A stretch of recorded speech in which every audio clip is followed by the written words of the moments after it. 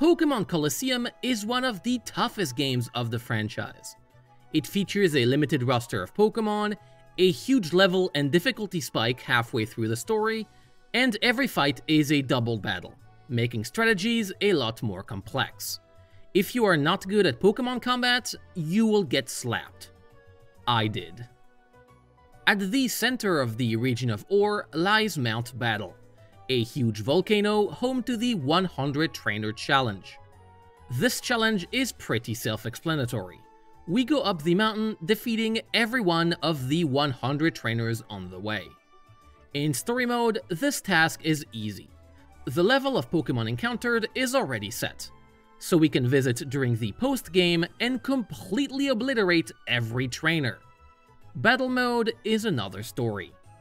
The Pokémon we encounter there are at the level of our highest Pokémon, with the minimum being 50.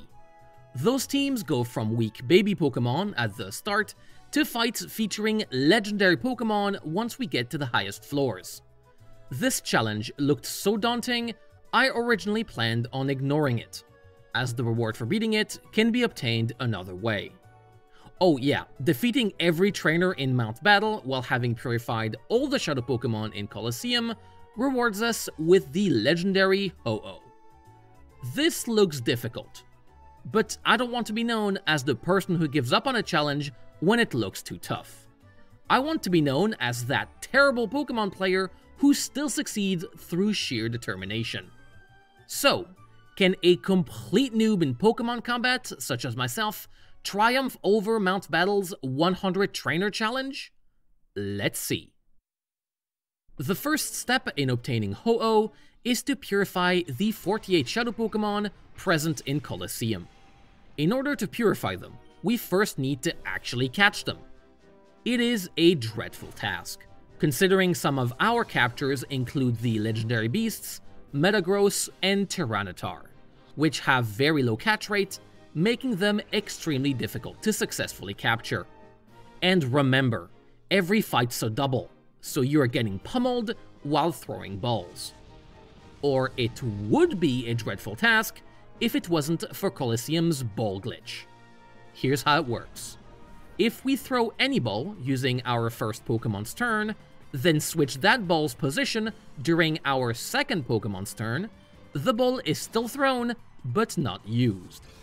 And if the ball happens to be a Master Ball, yeah, this completely trivializes capture in Colosseum, which is actually great news. Using this technique, we make short work of the post-game content, and all the missing captures we need. I will not go into the story, as I already made a video on the topic, so our journey starts once the main plot ends. After going through every extra area to capture the 47 Shadow Pokémon available, a lengthy but straightforward task, we get a message about someone impersonating us. This copycat only exists as the vessel for the 48th and last Shadow Pokémon in the game, Togetic. Master Ball and done.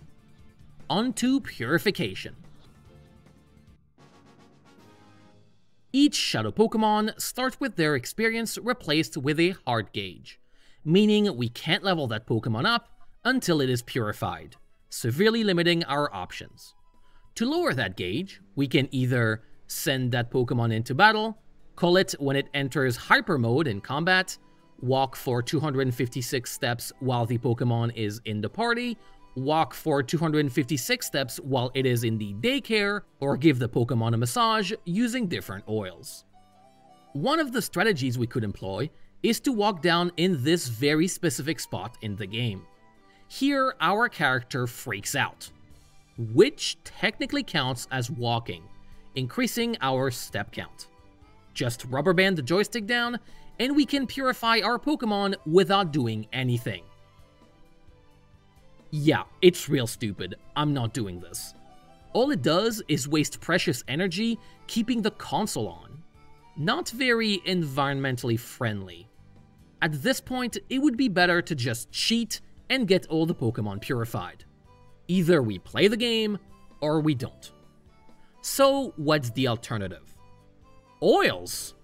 The best method to purify a Pokémon depends on its nature, but we only care about one aspect. How does it respond to massage?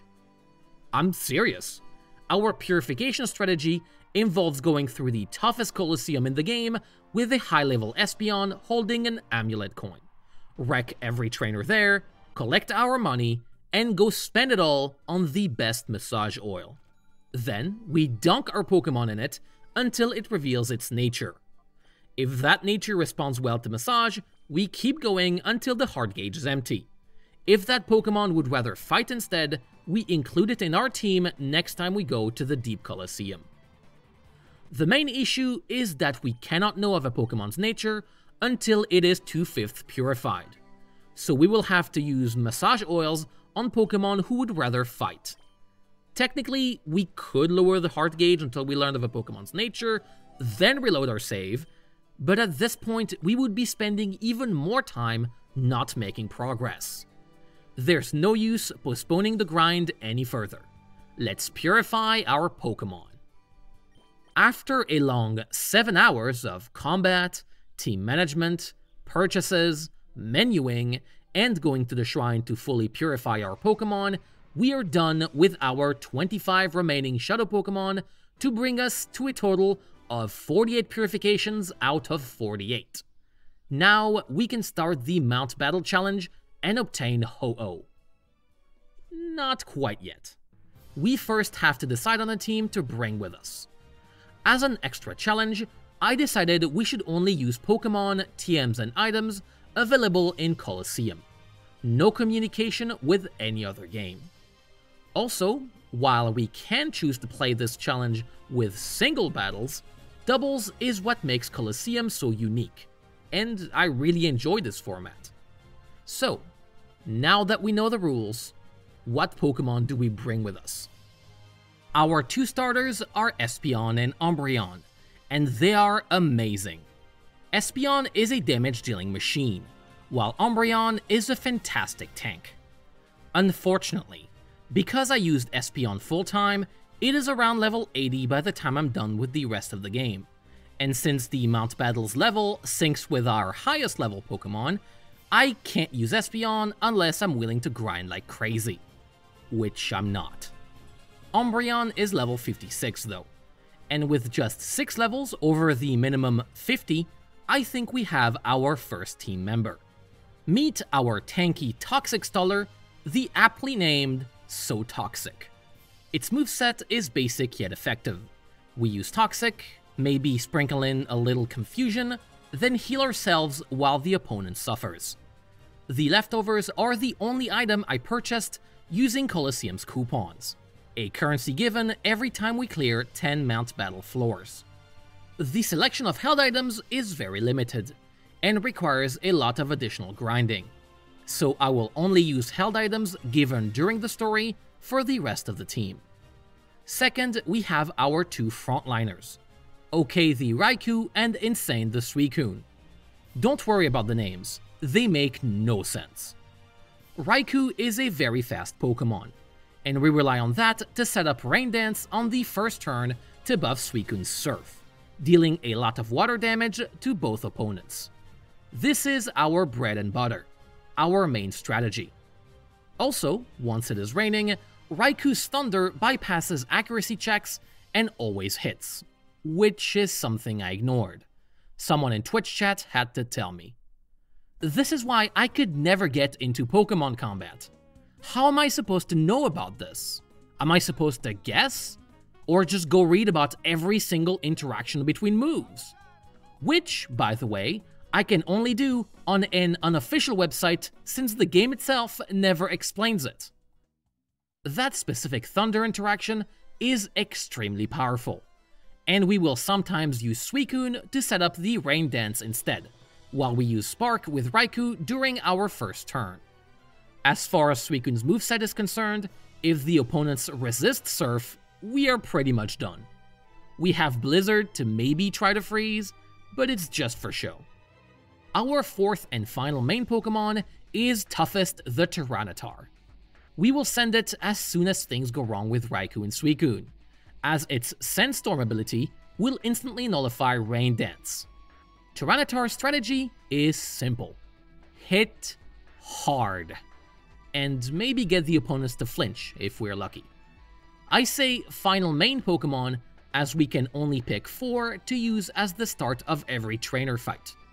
But we still need 6 to have a full team. So here are our 2 specialists, Nutbug the Flygon and Never Again the Metagross. Flygon has one move, Earthquake, which will take down friends and foes alike. It is a time bomb. Metagross is here for extra damage, with the powerful Psychic, while taking advantage of the defensive power of the Steel type. Also, you may have noticed every single Pokemon has Barrier. I was told it was something I should do, so I did it. But I don't know if it's gonna be that relevant. I guess we'll see. Before we start the challenge, we need 2 things. First, name our team. It shall be named the Pros, as they are trained for one very specific purpose. Second, we need to level everyone up to 56, Umbreon's level. Remember, this is a Pokemon game. When you think the grind is over, there's more grind. It never ends. So, back to the story mount battle, and with the help of Espeon and the XP share, we get everyone properly prepared.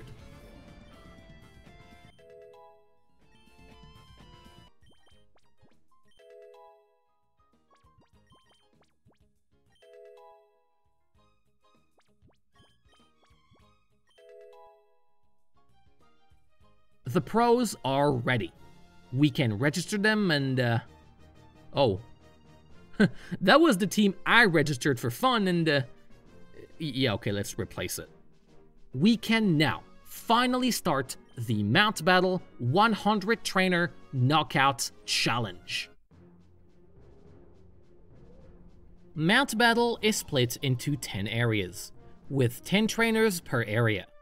The final trainer of each area is the area leader, which acts as a boss of sorts, being more powerful than any trainer before. In fact, some are more powerful than the trainers after them, but I'm getting ahead of myself. Area 1 is a very easy introduction to the challenge, with trainers using underpowered Pokemon, babies, and base forms of evolution lines. Every fight is handled with Rain Dance followed by Surf, and we beat all 10 trainers without a single casualty, which rewards us with 10 continues. Since Mount Battle is a lengthy challenge, we're able to retry a fight if we lose. We initially start with 5 continues, and anytime we win without losing any of our Pokemon, 1 continue is added to our pool. Considering Area 2 is as easy as Area 1, we stock up on continues very quickly, which will allow us to take losses on higher floors without losing our entire progress. We do learn 2 things during this area though. First, Raikou can easily replace Suicune as the main damage dealer as soon as water Pokemon are involved, as Surf's power decreases heavily. And second, Grass type is our main weakness. Even against mediocre Pokemon, the first full Grass trainer we meet slows us down significantly. We still get a decisive win, but we will need to be careful in the future. Area 3 starts smoothly. Evolved Pokemon are now common, but not the final forms, so we keep crushing most fights. On floor 23, we encounter the first scary Pokemon of the challenge, a Wooper. It single-handedly holds both our legendary beasts with the use of Mudshot and good types. I had to use Protect to make sure Raikou wouldn't go down. You go, little guy. Floor 24 marks the first time we have to switch Pokemon, as I learn of the power of Sunflora. It is tanky, and considering our team has no easy way to handle grass types, it poisons us, then heals with impunity. I have to put Suicune to safety before anything goes wrong. The rest of the area is a breeze, including the area leader, which chooses to use both fire Pokemon available to him against our water strategy. Area 4 is darker and features more lava. But battles are still a cinch, as weak and not fully evolved Pokémon remain common. We are almost halfway through this challenge, and I am racking up continues. It's about time the game begins to ramp up the difficulty. Okay, they're actually being annoying. They're not achieving much. They're still being actually annoying. Oh! Oh, crit! It is the first Pokemon we lost. Very first. To a crit. I was like, I'm gonna switch because... Oh, man. We would not have lost if it wasn't for the crit. First Pokemon down. I will not earn my reset, my continue on this one. We lose our first Pokemon on floor 37. But I am far from worried. It took very sloppy play, a whirlwind into Tyranitar, replacing Rain Dance with Sandstorm, and several unlucky confusion checks to get there. I focus again, and we defeat the area leader easily. Area 5 is where things get a bit more difficult. We still win fights without losing a single Pokemon, but the opposing teams become powerful and varied enough that we have to think about our moves and Pokemon switches. Blindly using Surf isn't going to cut it anymore, especially while our Raikou-Suicune combo gets stopped dead in its tracks by the Groundwater Whiscash. Fights are starting to take more time now. I get my first real fright against Wobbuffet on floor 48. Mirror Coat reflects special damage, almost one-shotting Suicune, and we can't switch out because of Shadow Tag. The only way to call Tyranitar is with Suicune going down. Imagine if Wobbuffet had a better moveset and was supported by an actual team. I'm scared all of a sudden. On floor 50, the leader of Area 5, the halfway point of the challenge, we meet. Okay, area leader, of course, we get... Oh, wow! Oh, wow, dude! Oh, no! Uh-oh.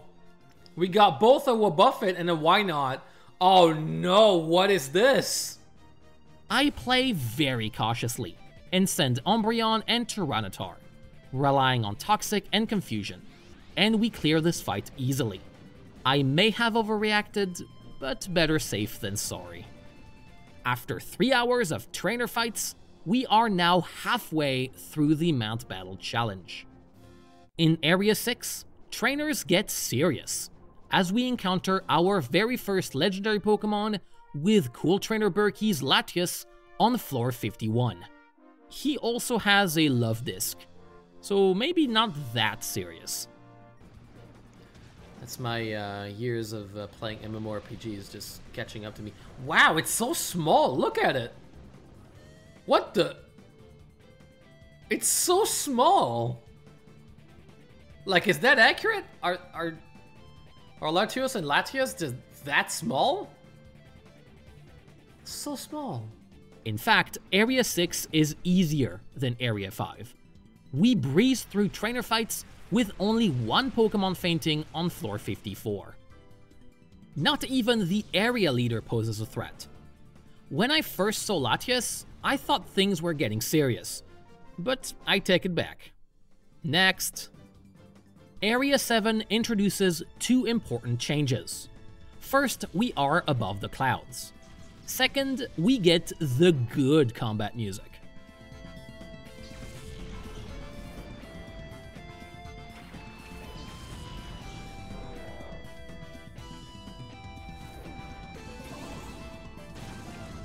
Trainer fights? Well, it somehow gets easier. Our basic strategy still works well. Rain Dance with Raikou at the start, then Surf with Suicune, and Thunder with Raikou until we win. Sometimes we use Spark with Raikou on our first turn, and use Rain Dance with Suicune followed by Blizzard. Maybe throw in a Tyranitar Rock Slide when a beast gets low on health. This plan functions like a well-oiled machine. So well, in fact, we do not lose a single Pokemon in this area. It seems like the game itself wants us to succeed, as we are blessed with remarkable luck. A double flinch on floor 67, excellent blizzard hits on floor 68, and hilarious freezes on floor 69. Man, Ice Beam Kingdra just relentless. I'm gonna have to switch. Oh no! Oh!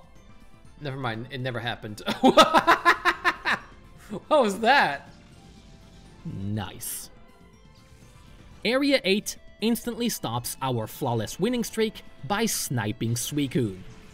In fact, this is the area where combat gets serious for real this time. Fights take significantly longer and are more involved. As switches become more common, opposing trainers' strategies and type coverage are smarter, and every Pokémon is fully evolved. On floor 76, we have our toughest battle yet, involving several paralyses, a double Pokémon switch, and a Claydol holding a Persim Berry, nullifying our attempt at confusion. Is that what an actual Pokémon fight looks like? It's kind of fun. A lot of fun, honestly. The rest of the area goes fairly smoothly, barring the occasional frontliner loss, thanks to the fact I am paying attention and playing relatively safe now that we are more than 2/3 through the challenge. There it is. First earthquake. Very first earthquake. Took so long for us to actually find an earthquake. The reason the first use of Earthquake is so significant is that it is the prime strategy this game employs to make difficult fights. Using Earthquake alongside flying types or Pokémon with the Levitate ability, nullifying damage done to allies. I have been destroyed by this tactic several times during the story. It is Pokémon Colosseum's entire shtick. I'm surprised it took that long for the game to reveal its hand. Floor 79 also features an earthquaking Flygon who makes short work of Raikou before being promptly swept away by Suicune. The area leader is a pushover, however. Area 9. We are so close to the end of the challenge. Encounters are getting difficult, and any lapse in judgment will immediately spell doom for our team. On floor 81, we encounter another Sunflora and correctly guess part of the strategy. So if I recall correctly, their strat here is going to be Sunny Day and just blast me. Raikou is out of commission because of a Hypnosis Dream Eater combo, and so I call Tyranitar, hoping to counter Sunny Day with Sandstorm. I unfortunately focused too much on Chimecho, ignoring Sunflora for one turn too long, and at that level, any mistake is punished hard. Hopefully Rock Slide will be enough. Okay, we're good. Heracross. Fighting type. It's about to destroy me. Never mind. Already good. Yeah, already destroyed, so it's good. Yeah, it's not good at all. It ain't looking good for us. Oh, these floors are gonna be the tough floors, huh? 81. Bam! Just like getting slam dunked. Oh, come on, dude!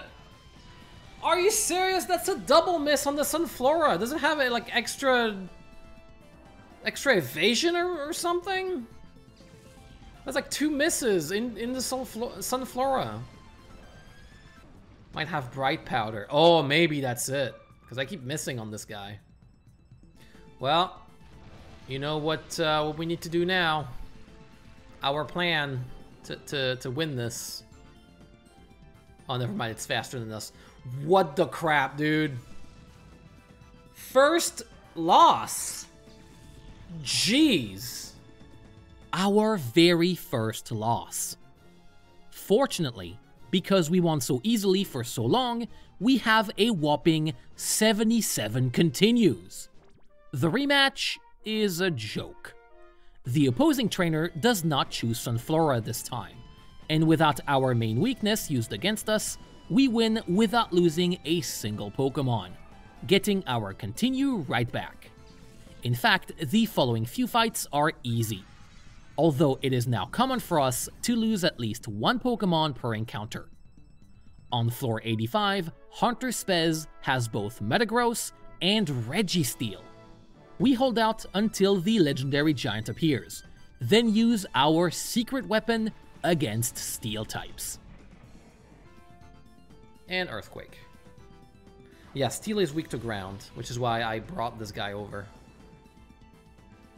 Yeah, sorry, dude. You gotta do what you gotta do.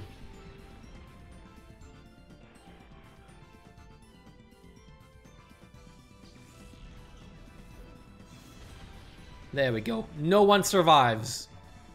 Nutbug came in, murdered everyone. Only one Pokemon stands. Nutbug takes no prisoners. Next, we encounter Regirock alongside the Gen 3 starters. As expected, this team is scary, enough to warrant the first appearance of Never Again, our Metagross. Thanks to its fantastic tanking of both Blaziken's Reversal, which deals maximum damage after the previous turn's Endure, and Sceptile's attempt at getting a quick finish, we survive until... That's right, so predictable.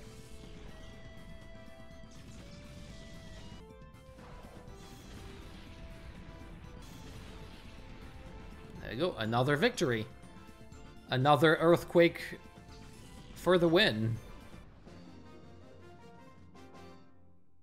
Protect is excellent. I did not know non-damaging moves could be this good. I am learning about the error of my ways. We win the next few fights, thanks to good type knowledge, knowing when to switch Pokemon, and thinking every move carefully. This is the most focused I've ever been playing a Pokemon game. And it is some of the most enjoyable time I've had with Pokemon battles. Is this how people have been playing these games all along? I've been missing out. The Area 9 leader shows up with Regice and an electric type team, using our Rain Dance Thunder strategy against us. The AI cannot resist a tasty Suicune though, and we use that to our advantage to blast the opponents with Thunder right back. It all ends with some good old paralysis confusion bullying. Area 10. Only 10 floors remaining. The gloves are officially off. Floor 91 opens with an Earthquake Flygon, also not willing to take any prisoners. We trade blows until our back is against the wall, and we have to rely on our Toxic Staller to cross the finish line, with the help of some well-placed flinches. The Grandma on floor 92 uses all 3 Gen 2 starters with Earthquake, which is actually terrible. It is our easiest victory in a while. Floor 93 opens with Sceptile and Manectric against Suicune? Fantastic! Once again, the AI sees a weak little water type and goes all out against them. Suicune using Protect means the opponent wastes 2 full turns. Sending Umbreon on the 3rd turn means the fight is won. On floor 94, we pull off the sickest move. Start with our Raikou Suicune Surf Opener, then do a double switch to put Umbreon against Ninjask's Dig, and Tyranitar against Ampharos's Thunder Punch. What can you do against such talent? Nothing. Floor 95, we have a Rhydon with Earthquake, and a Flygon with Earthquake. Well, if you want to use lame strats, I present to you Protect and Confuse Ray. And it works. I don't know what the AI has against Suicune, but once again, we are able to distract the opponent for so long. This move is extremely good. Who knew? Every fight is taking a long time, but we are consistently coming out on top. Only 5 floors remaining. Cool Trainer Attilo on floor 96 owns Jirachi? Things are about to get ridiculous, huh? Ridiculously easy. What? Yeah, Jirachi, kind of garbage. We win by just spamming Surf and Thunder. In fact, we get a continue. Okay, well, that was the easy fight before the really crazy, ridiculous stuff, right? Decid on floor 97 has one heck of a team. Surely this is going to be a hard fight this time. Why would you pick Donphan and Aggron? What? That's so bad. Okay. Yeah, that's one. That's two. What? Why? Why would you do this? You're so bad. How did you get 3 legendaries? We win without losing a single Pokemon. To add insult to injury, we freeze Raikou. Floor 98 is surely where we get an epic and intense fight, with a trainer deserving of its high spot on the Mount battle. Hidden power. Thank you for the 6 damage. Oh, Thunder Punch. Ouch. It's gonna be ouchy. Oh, never mind. Wow, they don't deal any damage. Why? How? Did they pay their way in? Do they know, like, the boss of the place, the owner? Because the last few trainers have been garbage. Like, really bad. Like, really bad. And Houndoom, what the? Okay, yeah, no, deal. You want to deal 6 damage? Do it, man. What is going on? Is the game drunk? And there we go. The last 3 fights, no KOs, none. I'm pretty sure they're like, they know the owner or something. Floor 99, full water team. We all know where this is going. Another free continue. By the way, the 2 trainers we just fought had Groudon and Kyogre, but didn't even use them. Onto floor 100, I guess? We enter the final floor with 82 continues. Only 1 fight remains between us and victory. The glory of the double battle to end all double battles. Double battles are pretty glorious. Okay, what do you have? Okay. Oh, I guess we're doing the earthquake strat. Okay. Okay, so I may lose this. I may lose this one. Because I do not have the team to deal with this. I mean, at this point, just we try for the big money. Ah, dang it. Oh, paralyzed though. And I want to freeze the Ludicolo.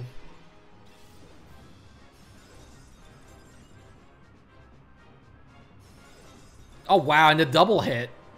Never mind, no earthquakes for you. Ice Beam, though. On who? Ah, that's the right target. Dang it. I just want to freeze people.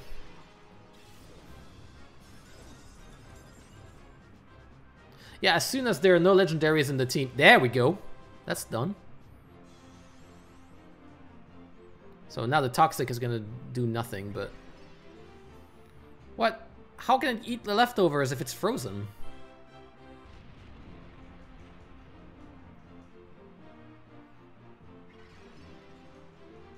Stop eating the leftovers, you're frozen. You can't do that. That's cheating.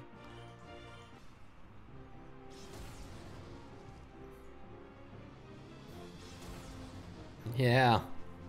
Both of you eat some rocks. That's what you should be eating, Ludicolo. Okay. And Ludicolo is still frozen. That's extremely lucky. If our last fight ends in us just destroying a Ludicolo, it's so fitting. And yeah, we're getting very lucky here. This is actually ridiculous. Yeah. That's done. And that's done. I think that's it. The last Pokemon, indeed. Salamence. Some common garbage.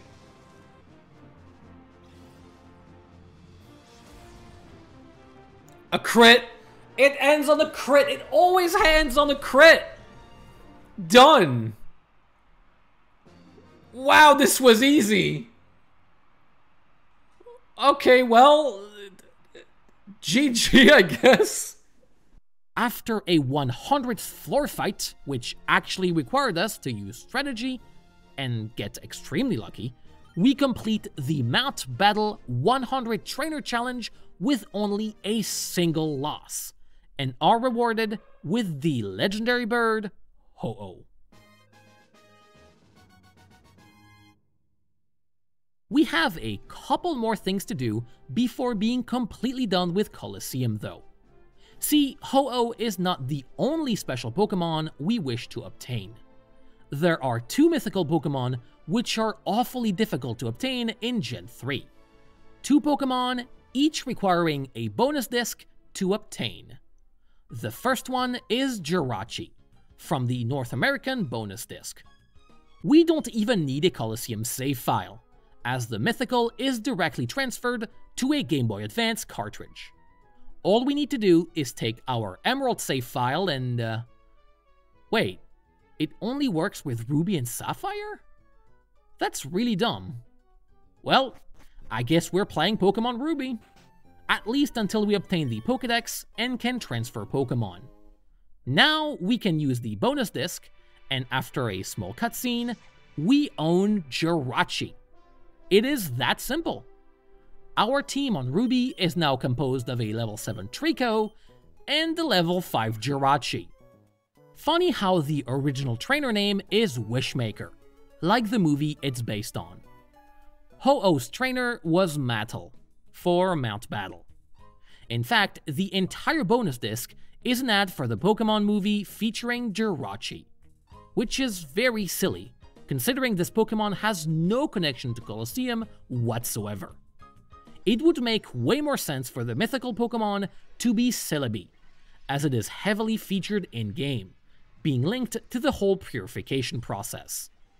It would make so much sense that it is the mythical Pokemon featured in the Japanese bonus disc. The difference is that to obtain Celebi, we need to have purified every Pokemon in the game, which we have done for Ho-Oh. Unfortunately, because this disc is in Japanese, and the GameCube is a region-locked console, to obtain the coveted Mythical, we would need to play the Japanese version of Colosseum, purify everything again, and transfer Celebi to a Japanese GBA cartridge. We are frustratingly close. Everything is good, we are just in the wrong region. What if there was a way to change that? See, if we use the bonus disc and try to obtain Celebi, we are told in Japanese, it ain't gonna work, son. That's because the disc checks for a save file of the Japanese version of Colosseum. It is the only check performed here. So, if we engage in a bit of trickery, and replace that check with one for the NTSCU version of Colosseum, all we have to deal with is GameCube region lock, which is easily done. We go back to the menu from before, the game tells us, it's all good, my dude, and ta-da! We can obtain the Japanese bonus disc Celebi in our NA Colosseum save file. And with that, we have obtained every single Pokémon available in Colosseum. Our journey in Pokémon Colosseum was a lengthy one. While my opinion of this game was initially negative, I now see why people enjoy it so much. It offers something different from the standard Pokémon experience, and I am happy Colosseum exists for that very reason. In fact, because of this game's reliance on combat, and clearing the Mount Battle challenge to obtain Ho-Oh, I was forced to seriously engage in Pokémon combat for the first time. And I had a blast! The challenge itself was extremely easy, and more of a test of patience than anything, which is not surprising considering the quality of our team. But thanks to it, I now truly understand and appreciate what Pokémon combat has to offer. I am better with types' strengths and weaknesses, how to make a proper team, and know that going Oonga Boonga mode every single fight is maybe not the best strategy. The reason I played Colosseum in the first place was because I wanted to complete a Gen 3 living Pokédex. But that's just an excuse to play everything the Pokémon franchise has to offer, experiencing new content along the way. And with what I have learned from it, I am happy I played Pokémon Colosseum. There is still a lot to improve on though, and that's why I am extremely excited for the next game on our Gen 3 Living Dex journey, the follow-up to Colosseum, Pokémon XD Gale of Darkness. Will my newly acquired battle prowess help me against the trials we will face? There's only one way to find out. See you then. Thank you so much to every supporter helping this content happen, like SCJ643, The Only Venom, JCBTV, Kelzini, Lucas Maximilian Lur, Jonas C, Cresslonders, and Arcat's Store. I switched from Patreon to Ko-fi, so an extra thank you to everyone who supported me on Patreon in the past. I hope you enjoyed our Colosseum playthrough. Thank you for your time, and I wish you a wonderful day.